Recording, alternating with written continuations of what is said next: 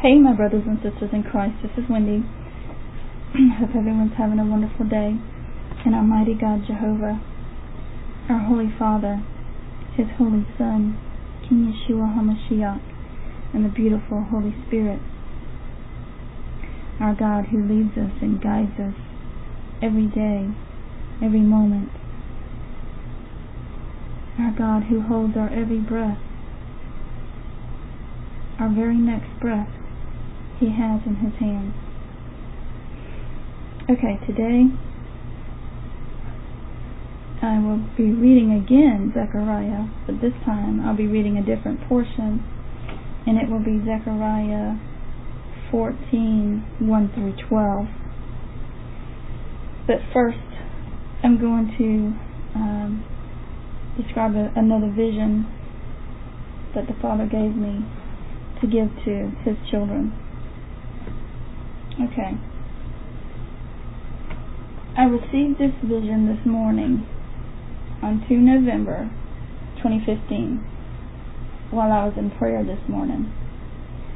This was a very audible vision, for I heard it more than I saw. I first saw a table, and it was a short brown table, but it had the look of a courtroom table.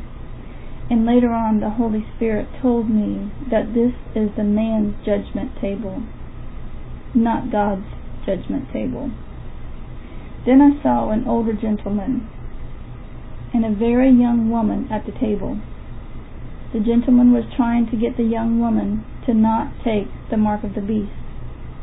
Then the woman said that he couldn't tell her what to do, for she was being enticed by what I am not sure. Then I heard the gentleman tell whoever was at the other end of the table, I did not see, that he believes in the Lord Jesus Christ, and that he will never take Satan's mark of the beast. Then I heard someone say, "Off with his head," and they took him down an awful-looking basement. And that's the vision that the Father gave me this morning. And the scripture that goes along with this is Revelation 13, 15 through 18. He was granted power to give breath to the image of the beast, that the image of the beast should both speak and cause as many as would not worship the image of the beast to be killed. He causes all, both small and great, rich and poor, free and slave, to receive a mark on their right hand or on their foreheads, and that no one may buy or sell except one who has the mark, or the name of the beast, or the number of his name. Here is wisdom. Let him who has understanding calculate the number of the beast, for it is the number of a man. His number is 666. So today, as I said, I will also be reading Zechariah 14, verses 1 through 12. So here I go. Behold, the day of the Lord cometh, and thy spoil shall be divided in the midst of thee. For I will gather all nations against Jerusalem to battle, and the city shall be taken, and the houses rifled, and the women ravished, and half of the city shall go forth into captivity, and the residue of the people shall not be cut off from the city. Then shall the Lord go forth and fight against those nations, as when he fought in the day of battle. And his feet shall stand in that day upon the Mount of Olives, which is before Jerusalem on the east, and the Mount of Olives shall cleave in the midst thereof, toward the east and toward the west. And there shall be a very great valley, and half of the mountain shall remove toward the north, and half of it toward the south. And ye shall flee to the valley of the mountains, for the valley of the mountains shall reach unto Azal. Yea, ye shall flee, like as ye fled from before the earthquake in the days of Uzziah king of Judah. And the Lord my God shall come, and all the saints with thee. And it shall come to pass in that day, that the light shall not be clear, nor dark, but it shall be one day, which shall be known to the Lord. Not day, nor night, but it shall come to pass, that at eventide it shall be light. And it shall be in that day that living waters shall go out from Jerusalem, half of them toward the former sea, and half of them toward the hinder sea. In summer and in winter shall it be. And the Lord shall be king over all the earth. In that day shall there be one Lord, and his name one. All the land shall be turned as a plain from Geba to Rimmon, south of Jerusalem, and it shall be lifted up and inhabited in her place, from Benjamin's gate unto the place of the first gate, and to the corner gate, and from the tower of Hananeel unto the king's winepresses. And men shall dwell in it, and there shall be no more utter destruction, but Jerusalem shall be safely inhabited. And this shall be the plague wherewith the Lord will smite all the people that have fought against Jerusalem. Their flesh shall consume away while they stand upon their feet, and their eyes shall consume away in their holes, and their tongue shall consume away in their mouth. Let us praise our wonderful and mighty God. Our mighty Father, Yahweh, thank you for your holy word. Thank you for your warning, your Son's warning of everything that's coming to the inhabitants of this land.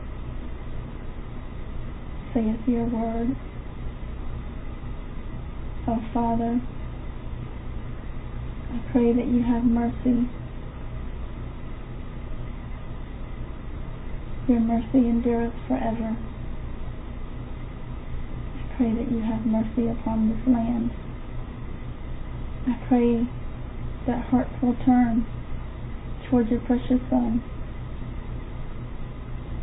and they will bow down to King Yeshua, and they will worship and praise him as he is worthy to be praised.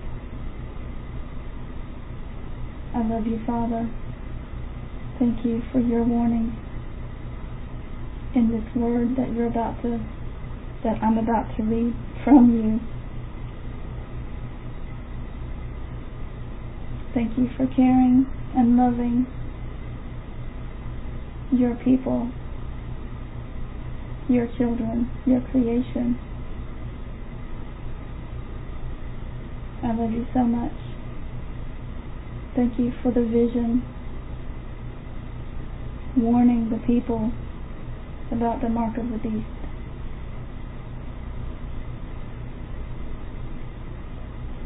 That everyone needs to put their faith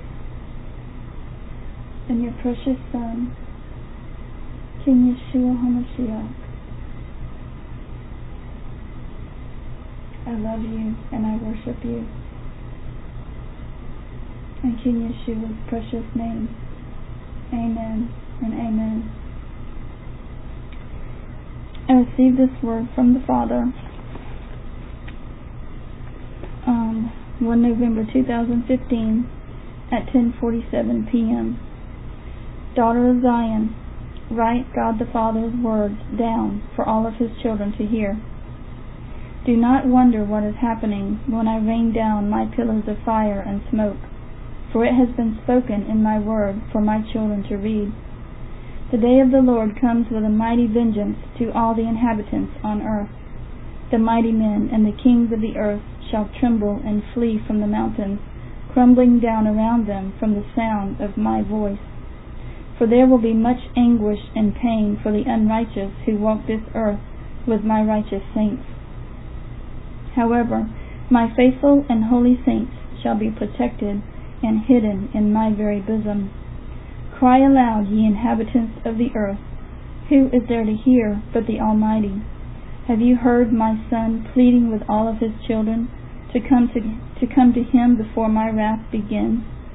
Have you seen how my only begotten Son's heart grieves for you? Do you know what my Son went through for you, my stiff-necked and hard-hearted children?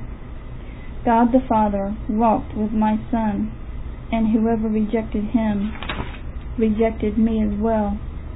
You will bow down to my Son when you feel the sting of the Father. Ye inhabitants of the earth, look at my first covenant people. They are being attacked. Do you not think that the time in my holy word is coming rapidly? I say to you, prepare, ye stiff-necked and ungodly generation. Your playtime is over. God the Father, Yahweh.